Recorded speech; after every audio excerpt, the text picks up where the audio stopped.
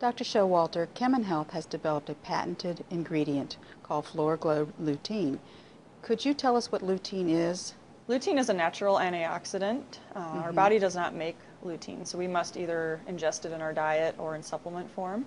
Normally, you get your lutein from green leafy vegetables such as spinach or egg yolks. Lutein is a pigment. It's a colored molecule. If you looked at it in a jar, it would be an orange powder. And we actually isolate lutein from marigold petals. So those orange petals, that orange pigment you're seeing is lutein. Really? Now Okay. in spinach, obviously spinach is green, and that's because it's in there in a lower concentration in spinach, and it's actually bound right next to the chlorophylls. And we think that nature put it there for a reason, to protect from the ultraviolet oxidative damage that the ultraviolet radiation when it hits the plant cells. So it's actually there in nature as a protectant to the plant cells. Okay, well that's very interesting. Thank you, Dr. Showalter.